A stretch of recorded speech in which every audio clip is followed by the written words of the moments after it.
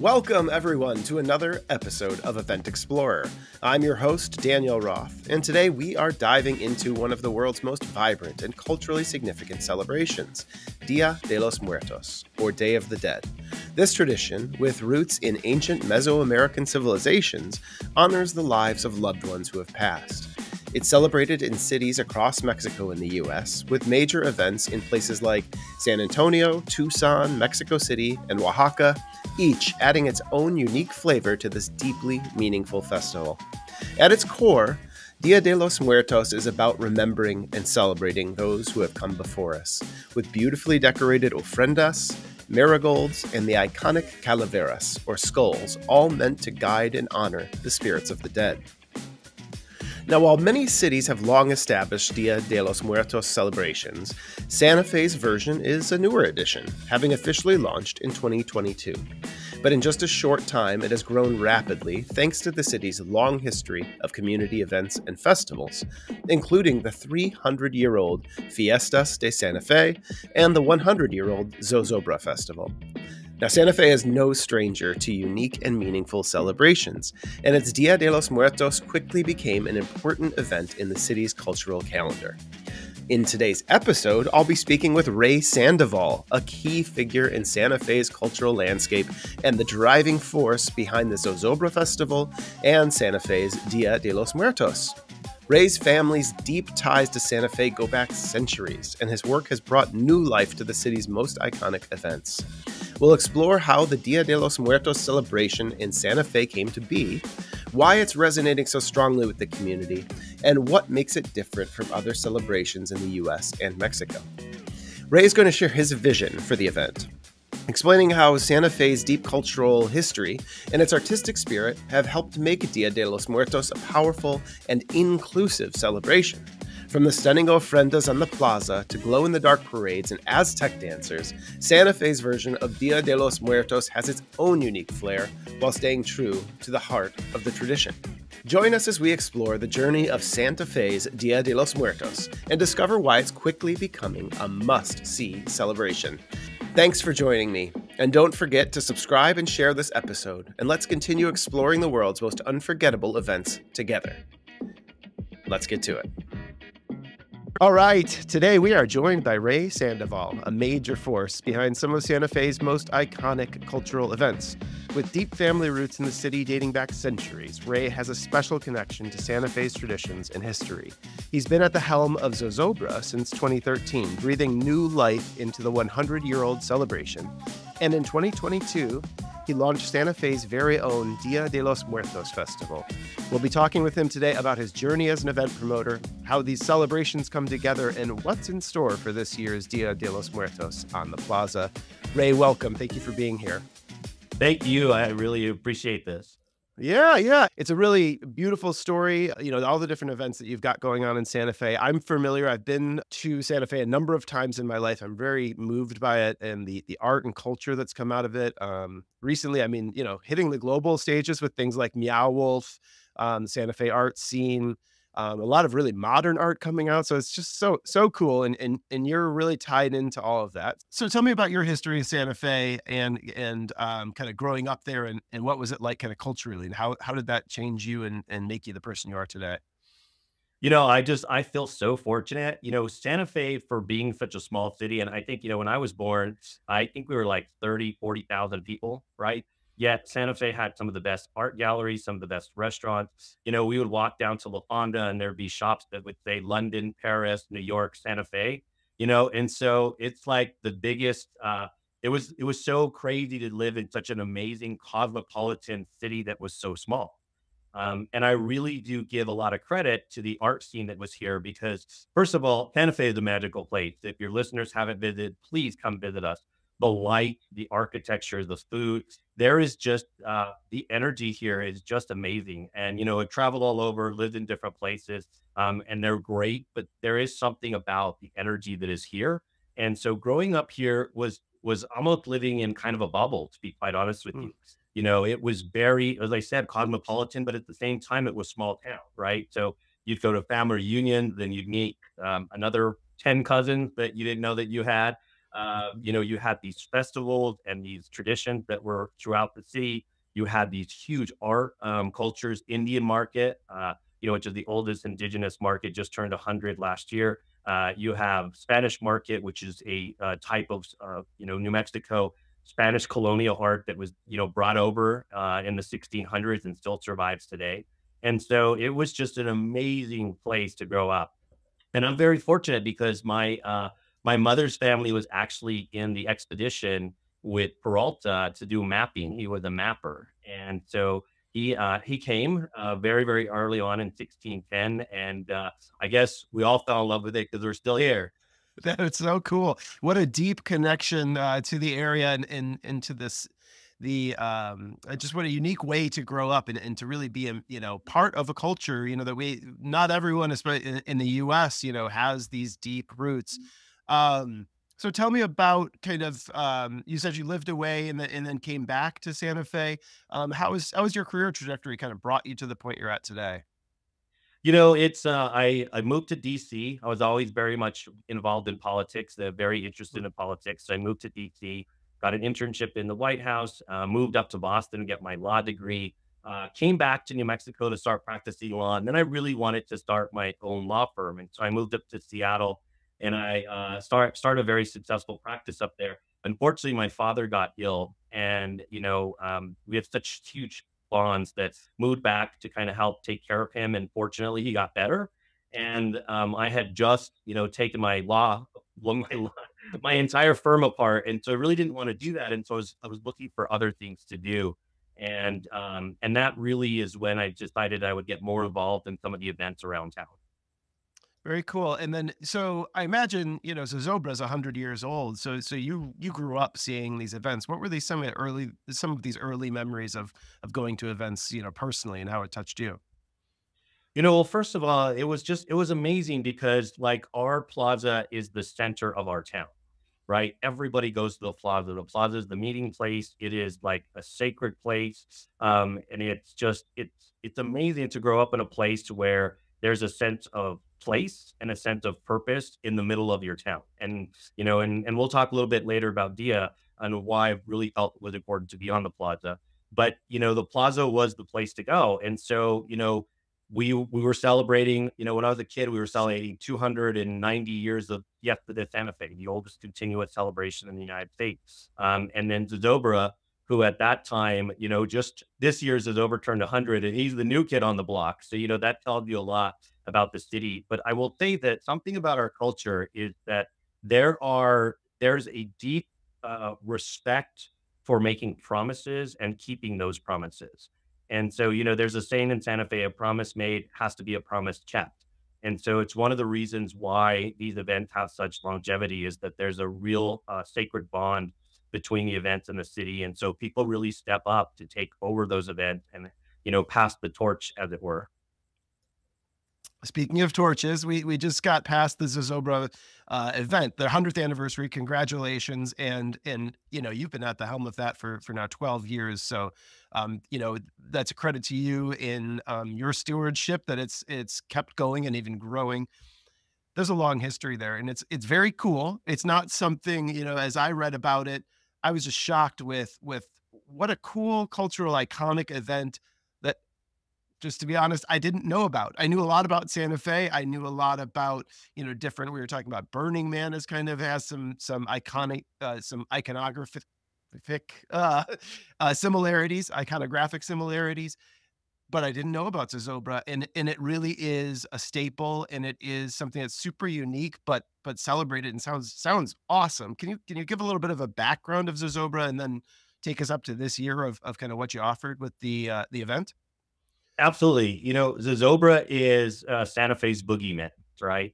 And it was created by a gentleman named Will Schuster who moved to Santa Fe in the 1920s after being mustard gas in the trenches of World War One in France. Went back to Philadelphia, was told that he could die in Philadelphia as a young man, or he could come out to the West and die of rattlesnakes and whiskey. And so he chose rattlesnake to whiskey. So he gets here and he meets up with John Sloan, who's kind of this Renaissance guy, and the art scene is really starting in Santa Fe, and so they're thinking about doing things and so forth. And they were called Five Nuts in a Hut, the Cinco Pintores.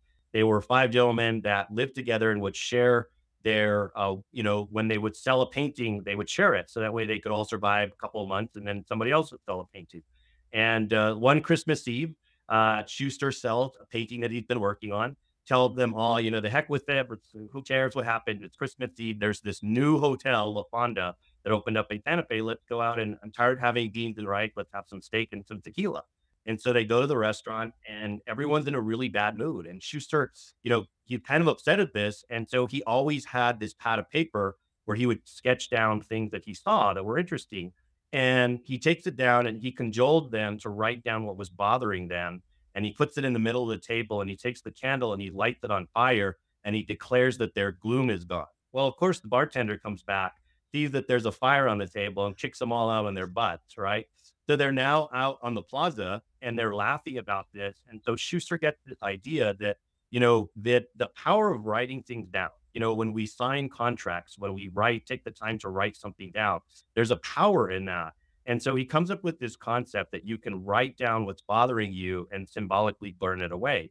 And so he's kind of looking for this vessel of how he can do this. And so he's taken down to a Good Friday celebration in Mexico and he sees an effigy of Judas that paraded through the town. People spit at it, they throw their shoes at it, and then they burn it.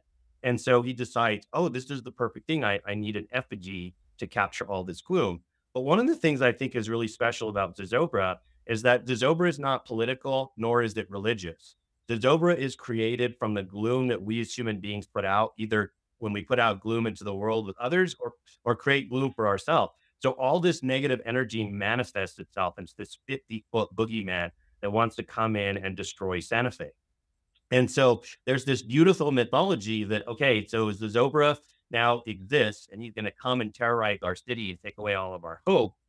How do you get rid of that gloom? And what's so beautiful about the story is that Schuster says that just as we created Zozobra with all of our gloom, there's another part of human beings, which is when we're good, when we're selfless, that creates another spirit, and that's the fire spirit. And so the fire spirit is able to accumulate and materialize and then do battle with Zozobra. And so you have this good versus evil, this light versus dark battle between the two. And so every year, the citizens of Santa Fe have to show up in order to give that positive energy to the fire spirit, so that way the fire spirit can go in Zozobra.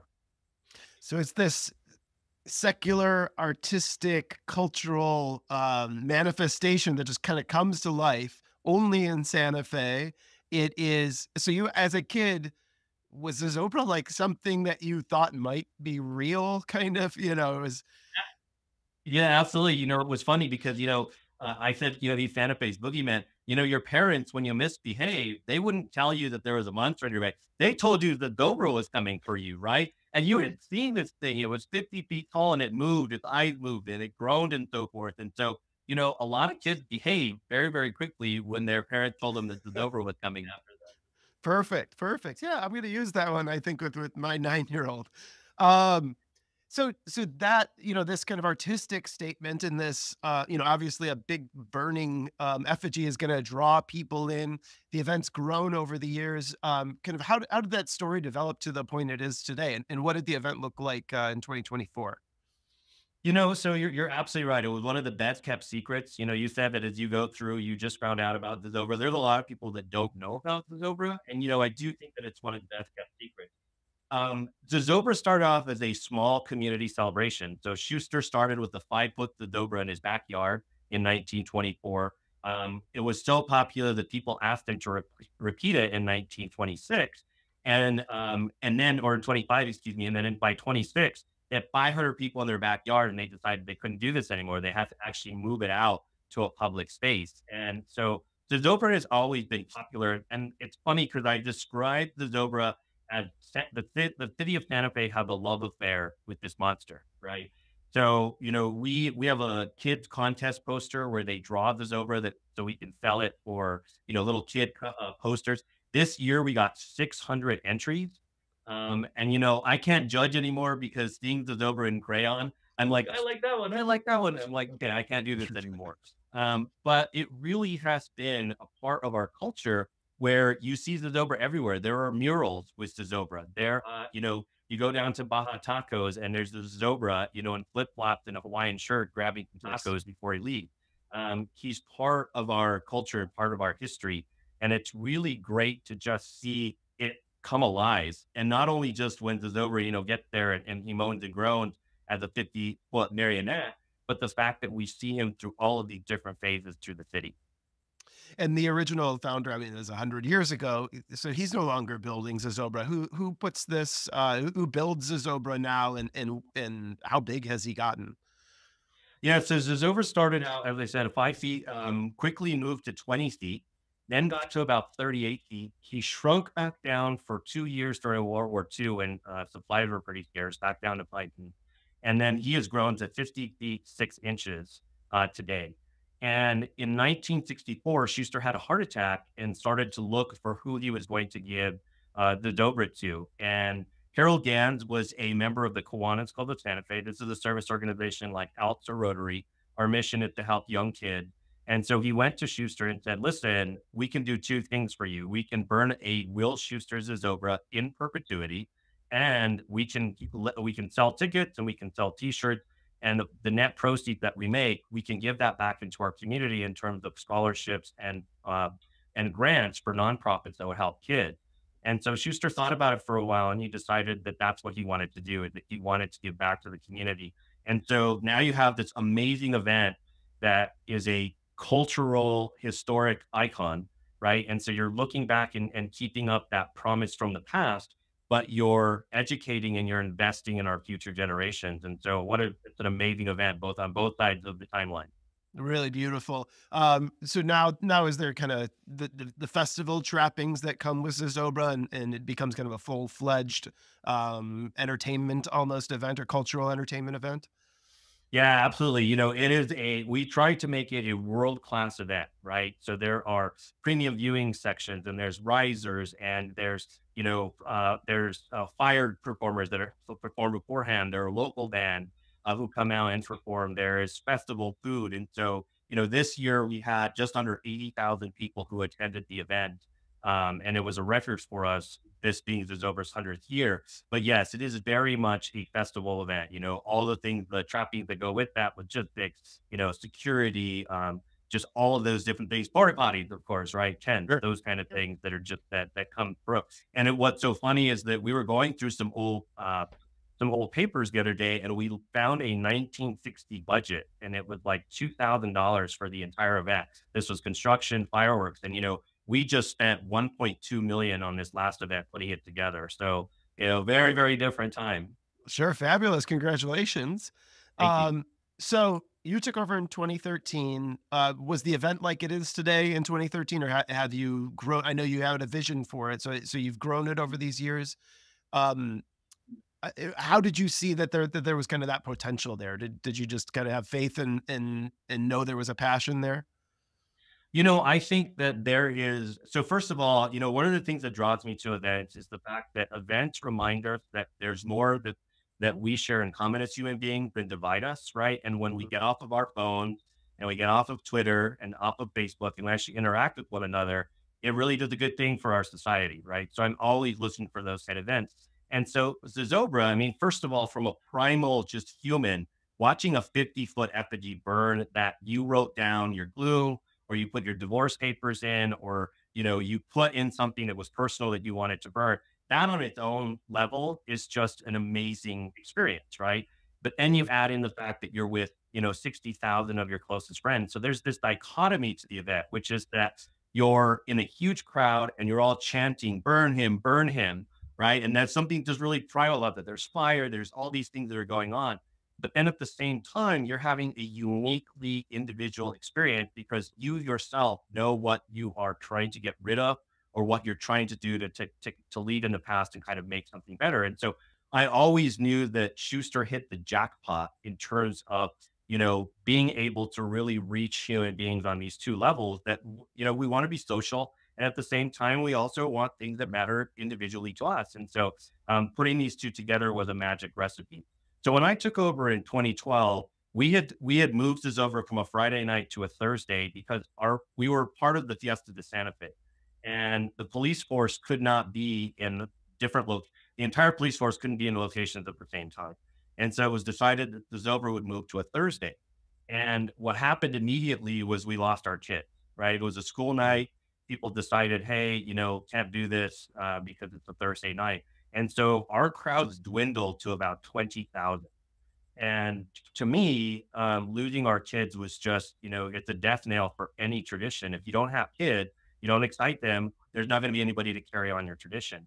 So when I took over, I went back to the city and said, okay, I get that the police force can't be in three locations at once.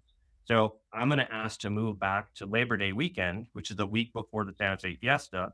So that way we don't have that problem. And the other thing was not only would I be able to invite our kids back, but I'd be able to invite all of our expatriates because Labor Day weekend is on a federal holiday. So you have a 4-day weekend. So all of those people who left Santa Fe could now bring their kids back to experience this amazing cultural tradition. And I think that has been really an amazing part of this because the event itself was amazing. We just had to just get it to a point where we could really share it with the world. And now you're drawing in, you're selling hotel rooms, restaurants are full all weekend, art is being sold and people are being able to come home and show a culture that's maybe only been described to their kids, if they move to, wherever, California, New York.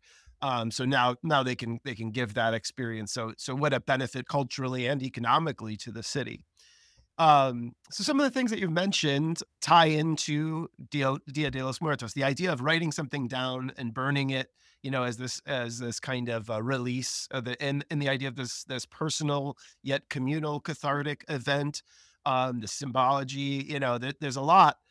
And Dia de los Muertos, I'm sure it's been celebrated in Santa Fe for a long time, but not kind of officially. And you headed this up in 2022 and it's now grown to really be accepted. And I've seen the videos and the pictures from it. I mean, it's a gorgeous event and it's super well attended. It's in the right spot, right in the plaza.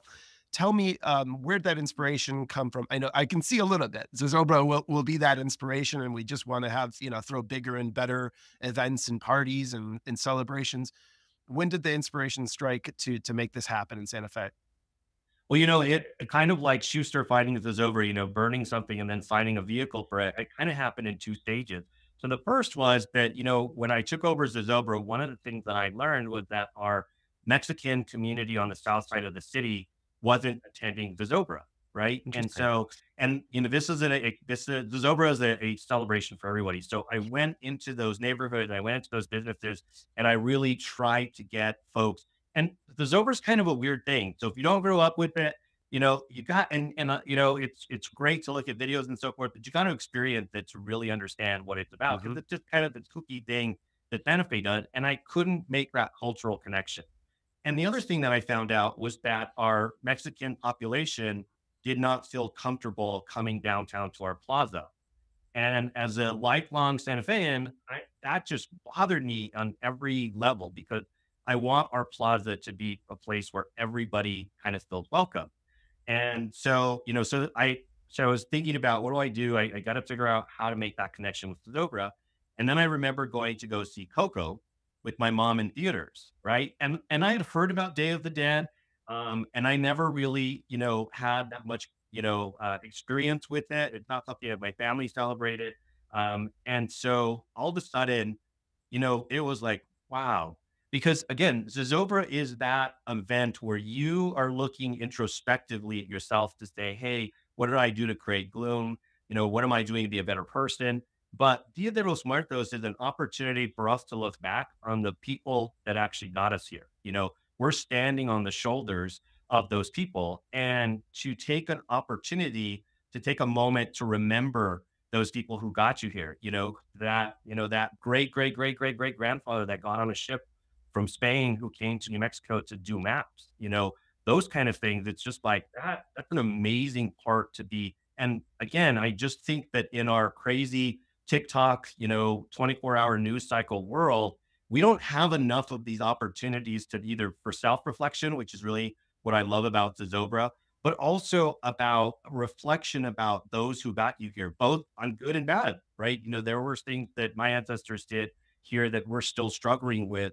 decade later. And so you honor both the good and the bad, and you hope that you learn from the bad so that way you're not repeating them. So I see Coco and I'm like, oh my God, this is it. This is like I can create the land of the dead on the Santa Fe Plaza. I can put black light all over the place and really make everything pop and glow in the dark and really do these kind of things.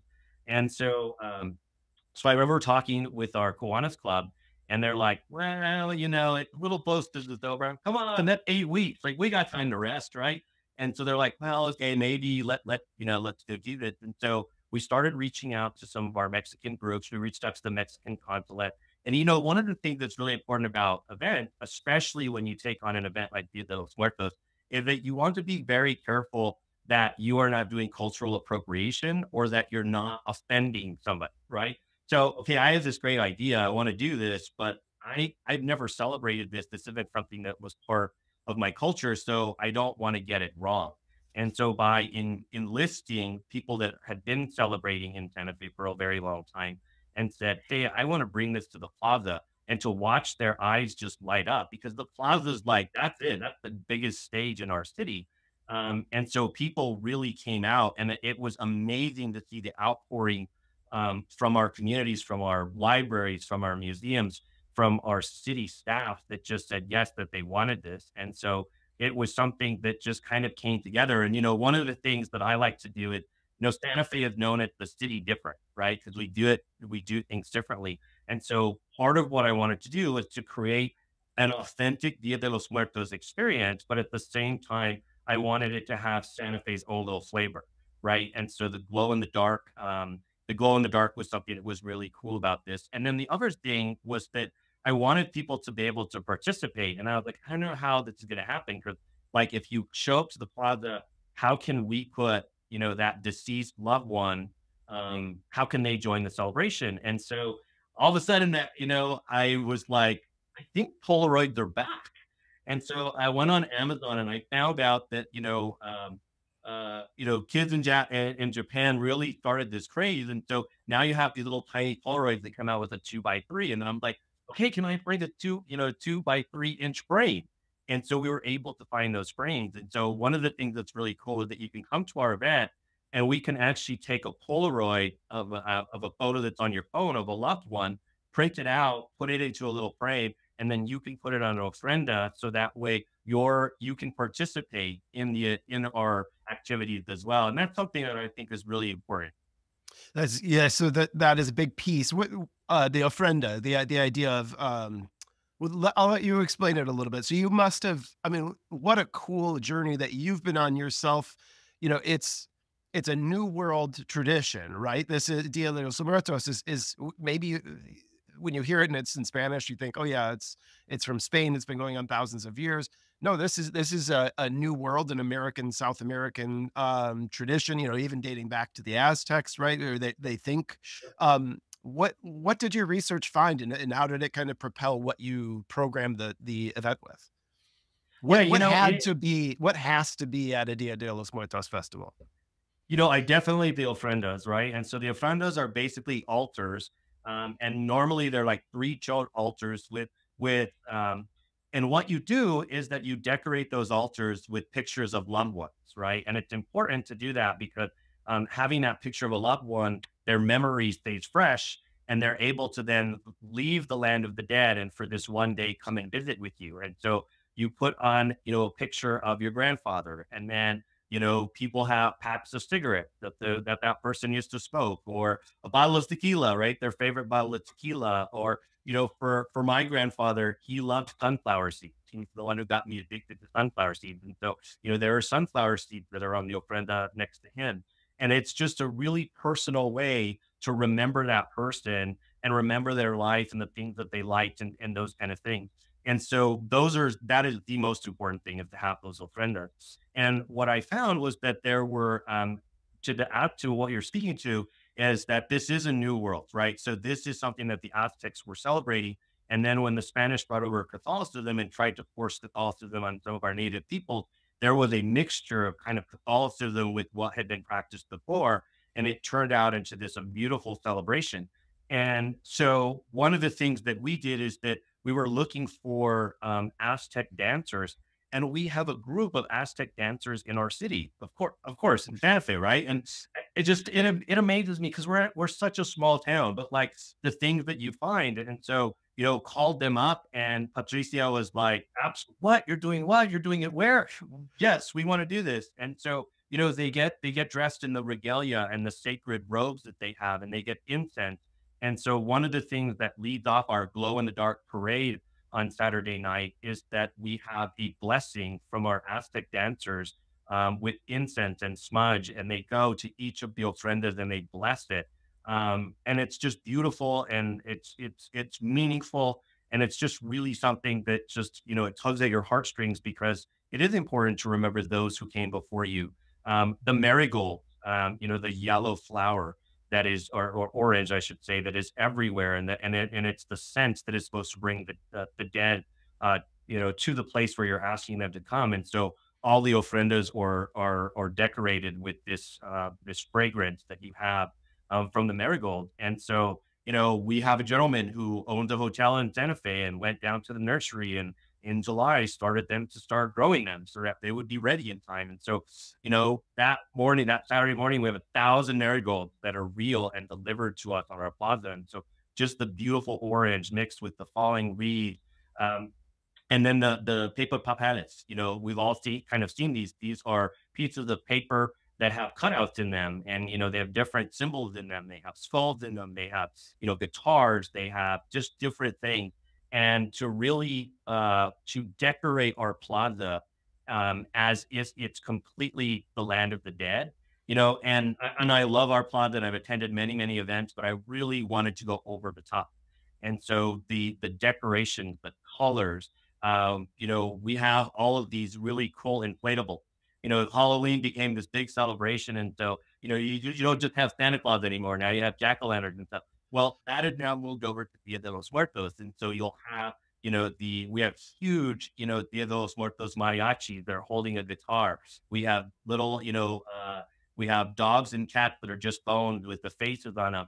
And it gives the kids an opportunity to go and take pictures and to touch it and to look at it.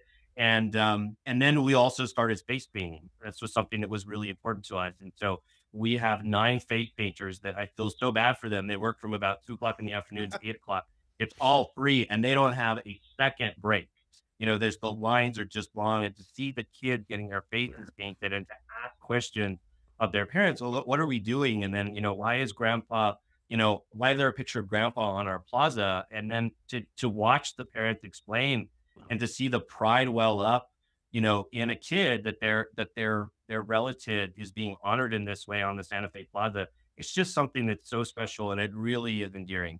That is so touching. And yeah, the hairs on the back of your neck stand up on, and the idea of kind of just how many special moments this is creating, and the idea that you're drawing from an existing culture that didn't feel like they had kind of ownership over the main space, and now you're bringing the South Side up, or this Latino population up into the main plaza.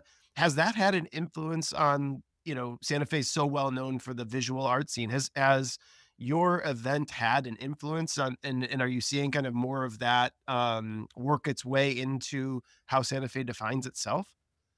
Yeah, absolutely. I have to tell you that the first year we had a mariachi group from Capitol High, which is on the south side, and many of the members are second generation Mexicans who had moved in with their parents. And I remember that they performed on the plaza, and they're leaving, and there's this young man about 16 years old, and man, he was bawling, like he was just crying. And I didn't know if somebody had said something rude to him. I didn't know if he had, he tripped over a nail or whatever. What's You going just don't on? know, right? And so, the event organizer, so I ran over to him right away, and I said, what happened? Are you okay? And he looked at me and he told me that he never thought he would perform on the Plaza Bandstand. And it was just such an honor that he was filled with this emotion to have Wow. his family there and his friends there seeing him perform on the Plaza. And it was just so special to him, you know.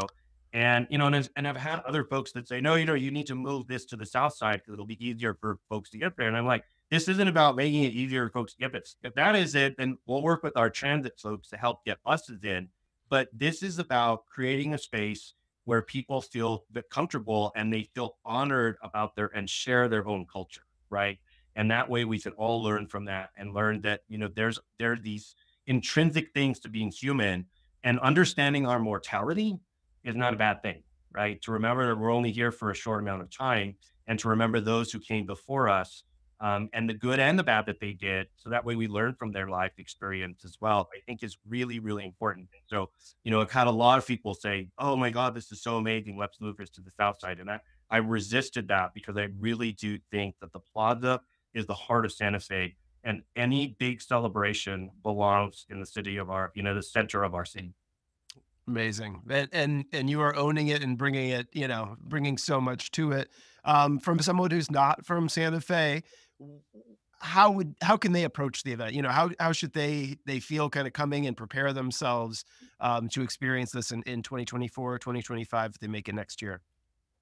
Well, one of the things that I really love about Santa Fe is that, the second that you get here, within 5 minutes, you're going to feel like, your family, right? People just take you under their wings. They'll tell you what to do.